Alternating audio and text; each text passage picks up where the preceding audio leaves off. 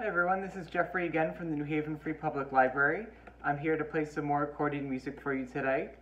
And we're going to hear another accordion. Now last time I did a video and it was on the button accordion.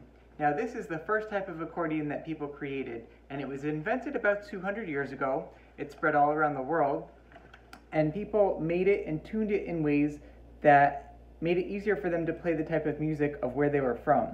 Now when those people started immigrating to the United States, they brought their accordions with them and they made lots of music, but it was confusing because everybody had different types of accordions that played in different ways. So to fix this problem, Italian immigrants in the city of San Francisco created this instrument, which is a piano accordion. Now you'll recognize this part, which is like a keyboard of a piano, and that's exactly what it is. And that's a little more universal. So they figured they could make an instrument that all accordion-loving people can play.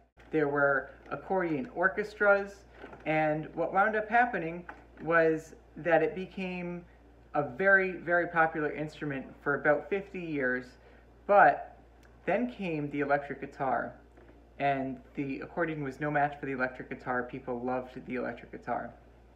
But there are still people all around the world who like playing this accordion, the button accordion, all different types of accordions. Now the piano accordion has two main parts. You have the keyboard, and then these are where you play either the bass notes or the chords. So that's going to provide your rhythm, whereas this is going to provide the melody. So I'll give you an example of both.